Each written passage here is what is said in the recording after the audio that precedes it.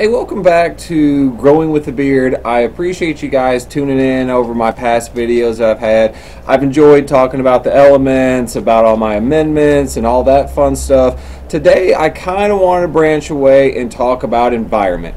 Why is your environment so important? Now, working at a grow store, I get lots of questions all the time. The problem is you start to see a lot of YouTube videos with all these people with great success, and they do have great success. And I get a lot of questions is why is my yields or my plants not looking like theirs? I always ask a couple of simple questions in the very beginning. Like number one I always ask is what's your temperature levels at? You know, temperature does apply an important role, and it also depends on what kind of light that you're using.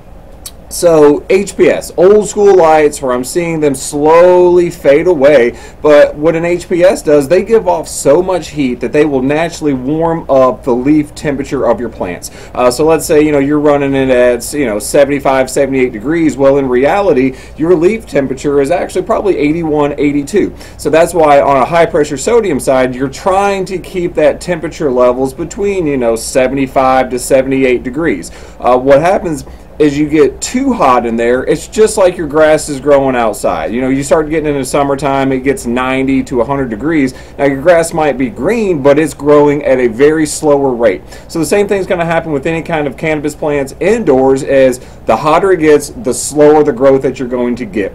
Now HPS versus LED. Now on the LED side, now LEDs are a lot cooler, they are a lot more efficient, but they're also not giving off that heat like the high pressure sodiums do. So in a grow space, whether it's a tent, whether it's a larger area, you're trying to hit those higher numbers between like 78 to about 82 degrees. So instead of that light on the HPS naturally warming up your leaf canopy, you're going to want to increase it on the LED side. Now that's going to help them go through that photosynthesis, just because that leaf temperature isn't where it is on an HPS. So that's one thing I have noticed, is that I have to run my LEDs at a little bit higher. Even if it comes to that point where you got to close up a tent, or you might have to add a little supplemental heat, or the more lights that you get, that's going to help maintain that temperature. But that's the key temperature that you're wanting to focus at, 78 to 82 on an LED side.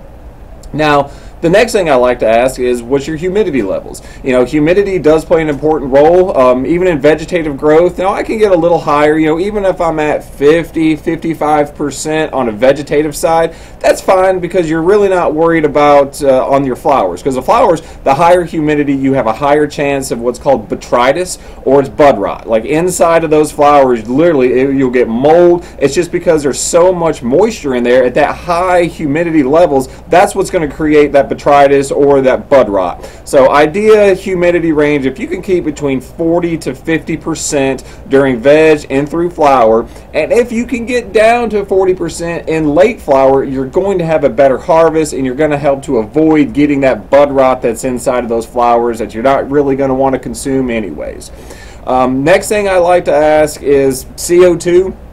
Are you running CO2 or are you not? CO2 plays an important factor in getting those large fruits and flowers that you're looking for. And an idea, if you looked at a bar graph, at the very top line, 1,500 parts per million are the most CO2 that your plants can take up, period. You start getting over 1,500, that's when you start to see suffocating, because you put too much CO2 in there and not enough oxygen. Obviously, they're not taking up oxygen through their plants, they're more taking up that CO2 to go through their photosynthesis process. So in ambient CO2 temperature, or CO2 ppms, we're looking at maybe 250 to 300. I've seen it slowly rise over the past 5-6 years, but it hasn't been by much. We're looking at maybe 50 parts per million. So if you just walk outside, or your natural air that's in your room, it's usually between 250 and 300 parts per million, which is fine. It's enough to get through that photosynthesis, but it's not going to get those big, solid, larger fruits and flowers that you're really looking for.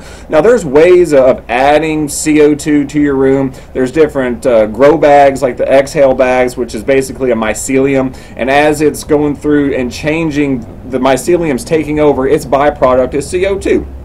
Now those things will, depending on which one you are and what size garden you're in, is going to determine how much CO2 is actually in there. Some of those larger bags, you can get them up to 600 to 800 ppms, And it's always about keeping that environment sealed, because CO2 will escape. I know a lot of people that like to run the CO2 tanks, which are awesome, but you need a regulator, you need a controller to keep that CO2 levels where you're wanting at. Because ideally you're shooting for 1500, which is hard to get and maintain if you're not in some kind of commercial atmosphere. But any kind of CO2 that is going to help increase those yields. And like I was saying, CO2, that's, I wouldn't say key, because you can grow plants, you can have good yields without adding CO2, but the more CO2 that you add, that's what's going to get those yields that you start to see in like those High Times magazines. You start to see good growers online. CO2 is what they're using to really get that there.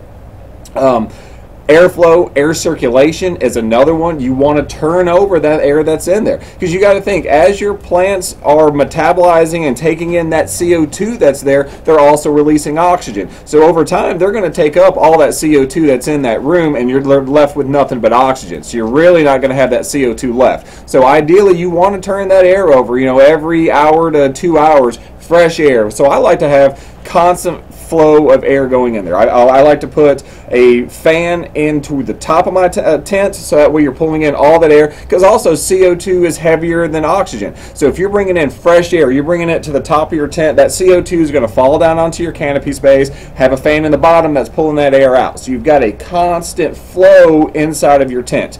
Now, obviously in a commercial atmosphere it's going to be a lot different. It'll be set up a lot different, because then you're starting to work with AC units and all kinds of other fun stuff. But just as a personal grow, you know, one fan in the top, one in the bottom. Sometimes you can get away with those like a duct booster fan that's pushing maybe 85 to 110 CFMs. Now your CFMs, that's the airflow rating. That's how your 4 inches, your 6 inches, and 8 inches. Obviously, the bigger size you have, there's more airflow going in there, which I'll talk about that in a later episode. I really want to get into air filtration and using carbon filters and things like that. But just to hit those high points, let's, you know, get that air turned over, because you're going to have more CO2 in there. Happier, healthier plants. I should have went back when I was just, you've got just small little things like this. You know, this is just a hygrometer. This is going to measure temperature, humidity. That will help, you know, at least you can look at this like, hey, I can adjust it from here. They make temperature controllers too. They make great big ones that have everything: temperature, humidity, CO2, all that stuff in there. It just depends on how in depth you want to put into this to keep your temperature, your environment exactly where you want it to be. Now, one other thing that it's curious to me, from my research, I feel like it matters. Now, I know a lot of growers are coming out of Colorado. Colorado is at a higher elevation. I actually had a customer talking to me the other day that they did a side-by-side grow with the exact same genetics, the same temperatures, the same environment to a T, and the product that was grown in Colorado versus something that was grown in Virginia is completely different product. But I mean, same genetics, same phenotype, same everything. And we got to talking and, you know, trying to figure out what the idea was. One thing I asked him, I was like, are you out in Colorado? Because you're going to have a higher elevation. So we got to talking. He's like, you know what? That's probably what my issue is. Now, one thing that I found in my research is at a higher elevation, you're actually going to have more CO2. So lower elevation, there's less CO2 available, more oxygen. There's higher amounts of CO2 at a higher elevation, which you're creating higher air pressure. So somehow, you know, if these genetics were bred at a higher elevation, and then you start growing, you know, lower west coast, lower east coast, you're going to have that difference. So I feel like that is going to somehow affect the way that that plant's growing. You know, maybe you're getting 25% less yields. It might even be a 10% less yields, but I feel like that elevation really has something to do. So if you're growing and you see these guys that are out there and you're not hitting the numbers that they are, but your environment is there, my guess is it's most likely an elevation or an air pressure issue. Now, I know I flew over a lot of stuff really, really fast, but again, you know, environment matters. You know, temperature, humidity, air circulation, airflow, all of those are important. Now, like I said, CO2 is very important, but you can still get yields and still get good plants as long as you're turning over that airflow. Now, you will see an increase, usually a 10 to a 15% increase in yields from using CO2 and trying to hit those marks. You know, used to when I used to try to hit 1250. 1250 was a good enough, especially when you're starting to run CO2 tanks. You go through a tank a week is what you were going through, but you could definitely see a large increase in those fruits and flowers towards the end. Now, one thing that I really haven't hit on real hard is outdoor grows.